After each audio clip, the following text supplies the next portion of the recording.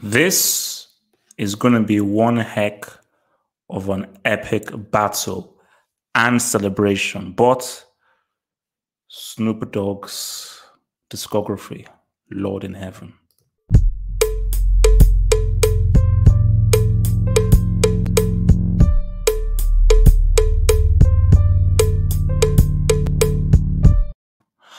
You know what? In terms of a battle and names, for me, this might be the biggest contest. In terms of just the level of the artists, what they've done in the industry, their fame, their popularity, and the disco.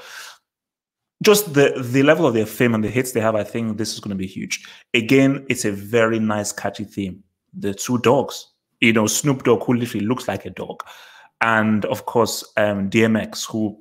my dog's there, you know.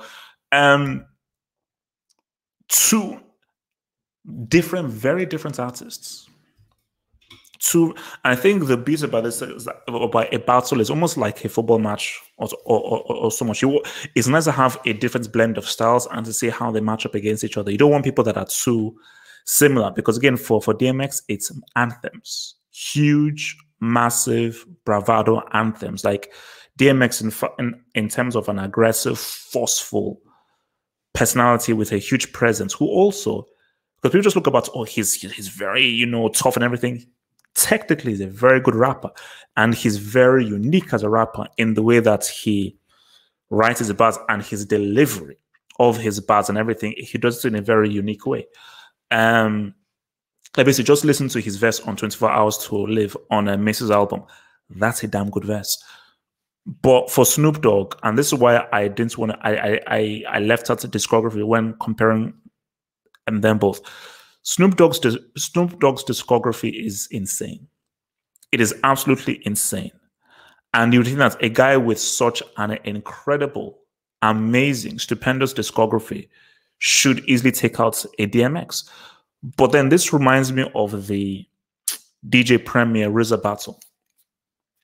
DJ Premier has a much vast, varied, and versatile discography than RZA. For me, in my opinion, DJ Premier is one of my favorite producers of all time. He is an incredible producer, but that can actually come to harm you. You see, for a RZA, he knew that, okay, my discography may not be as versatile as DJ Premier, but I know exactly what to play, and I know what people want to hear. But if you've got such a wide, very versatile discography, you may not know the right hits to play and what really goes through. So when you hear the Premier, thinking about it, for me, I felt Premier won. But some people, they felt that RZA won because RZA played all the hits at the right time. And for Premier, he actually left out some of the hits that people wanted to hear and was pulling out stuff that was maybe good to him, but was really good for the battle. So what may work against Snoop Dogg is you've got so many hits, so many tracks, that you may pick ones that you may think is good, but not what the crowd think is good, or may not actually work based on what, let's say, DMX has played to begin with. Because the beauty about this whole thing is you have to go into rhythm. So if somebody plays an aggressive track, do you answer with another aggressive track, or do you then switch it up? Or by switching it up, have you considered the fifth there? If a guy plays a feature, do you answer back with another feature? So like, oh yeah, I have another feature as well. So if a guy changes the genre to maybe R&B, do you also change this as well? So you see, for DMX knows, I know the tracks to play. I know what people want to hear. And the key thing as well is placement is very important. Placement is very important because you see, because it was funny, because I was listening to the Joe Budden podcast as he was breaking it down. Like, it's kind of hard running around in the LBC and kind of hard being Snoop D or Double G. Like, Gin and Juice, G thing, those are like, you can't touch those. So if you're Snoop Dogg, if let's say you're going second and DMX plays Rough Riders Anthem, or you're gonna make me lose my mind up in here, do you then counter that with a Gin and Juice? Or do you say, I'm gonna save Gin and Juice for number 19 and number 20?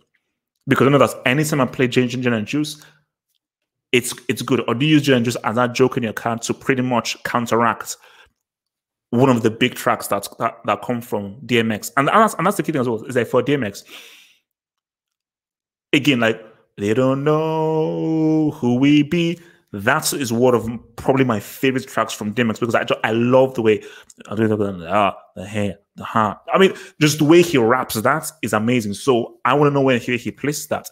See, that's just from the battle aspect, because I see it's just fun. Because again, it's not like, oh, you won, you lost. It's just a fun just to see what tracks do they pick, what do they not pick, and where do they go. Beyond that, you know what I love about this? It's the next day. Because literally the next day, I go into Tidal, I put on my Bose headphones, and I just listen to them like, wow. Because it's so good having them in a playlist, like hit after hit after hit after hit, which is why it was so good listening to the Ludacris Nelly one and just, or listening to the Teddy Riley, Babyface, and just listen to all of these hits that I grew up with. But beyond that, it's going to be a celebration. And I think that it would just be nice seeing both of them, because obviously DMX originally wanted Jay-Z, because they wanted to put the DMX with Eminem. That wouldn't work. Like that, the vibe just wouldn't work. And I know why DMX wanted Jay-Z, because they battled, and that has always been his nemesis. But I think Jay-Z is literally only going to do this if it's Nas. See, now, if you have Jay-Z and Nas, that would be huge. And I don't know how they would work it, but I just wish that they could work it in a way where you could have that celebration happen, Jay-Z and Nas. And yeah, you can.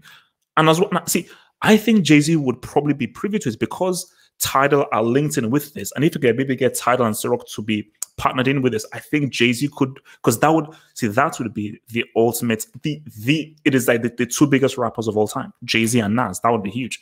But this, I can't wait. I'm going to be tuned in. I think it's going to be a lot of fun. I think it's going to be amazing to watch. It's going to be quality to watch.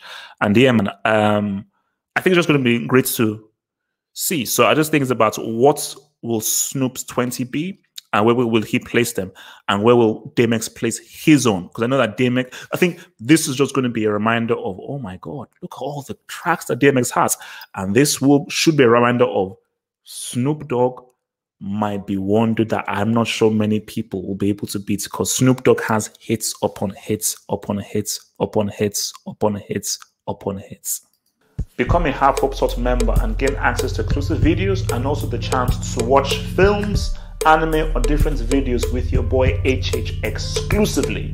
Just click below on the join button to join in and become a Half Hope Sort member to gain access to these perks.